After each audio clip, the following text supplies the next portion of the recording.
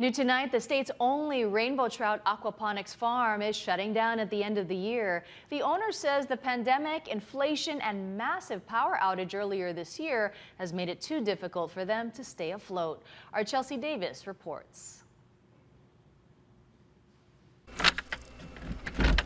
John Dobelvan opens his smoker at Kula Haven Farms. That's 120 trout fillets smoking away. And it sure smells delicious. Oh, it's so good.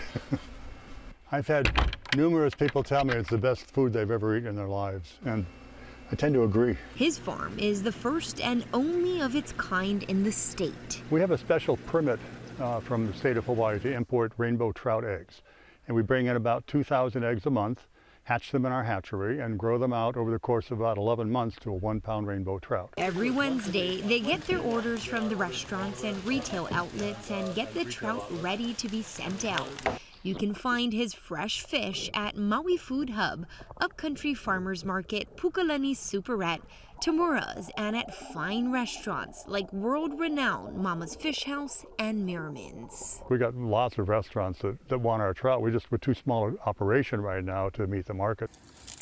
He also harvests about 2,000 pounds of organic watercress a month. It's one of the top 4 leafy greens you can eat. It's packed with vitamin A and vitamin C. Vitamin K is off the charts. But this is all coming to a halt. His final harvest is on December 23rd, his final delivery, Christmas Eve. We actually got hit with a double whammy. We were way behind on electricity and rent because of the pandemic, and as I said, we got almost no support at all. And then last August, we had a really bad island-wide power outage, and we couldn't get our generator running in time. We lost all of our small fish and all of our big fish.